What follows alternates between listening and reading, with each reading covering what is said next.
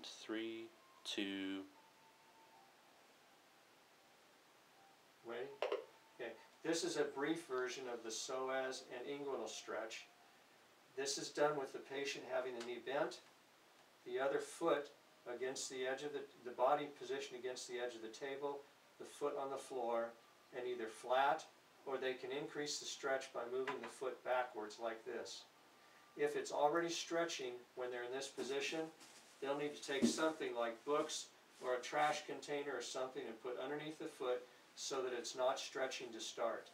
Then the stretch will come as they rotate the knee out away from the body, and they'll feel the stretch through here.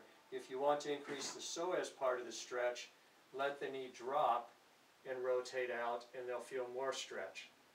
Remember, they should not hurt when they do this. They should only stretch to a light 2 or 3 out of 10, and make sure they know if it hurts to stop.